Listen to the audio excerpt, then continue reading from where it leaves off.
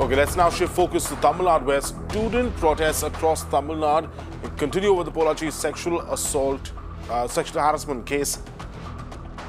One policeman, in fact, flew off the handle, targeting a protester. He was caught on camera, slapping the protester in Pudukkottai. Now, that protester, along with others, were then detained by the police. All the students were subsequently released.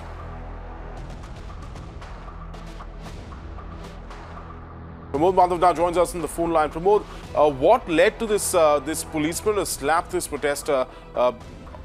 We believe all of them were students who were protesting against the Pollachi sexual harassment case.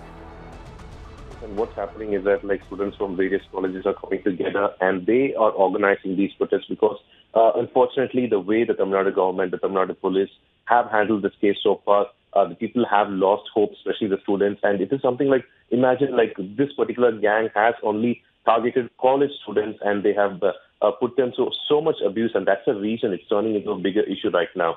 What had occurred in Pudukkottai is that this protest occurred in front of an all-women's college where the students from various colleges come together and they were protesting. And in the meantime, these boys were also present over there. And when the police officers have told them to leave the place, they were protesting, demanding justice. And that's when it's being said that the SP of Pudukkottai, that's the person who comes over and slaps the students, claiming that he has to leave. Not just that, what occurred is that afterwards they tried to arrest these set of students, but to their shock, the entire women students in that area, they sat around the police van and they made sure that the students will not be arrested. In fact, the police had to bow down to the students over there and they had to let go of them. This is not the first incident in this issue as well, because earlier the same thing occurred in Pollachi also. And so this is this is not the way the acting should be handled by the cops. But unfortunately, since the actual government is busy with elections, it seems like the CM and the DCM are not worried about handling the situation amicably.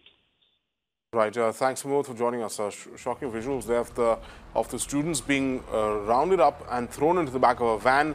Aside from that, one of the protesters, a student who was slapped by this superintendent of police, no less.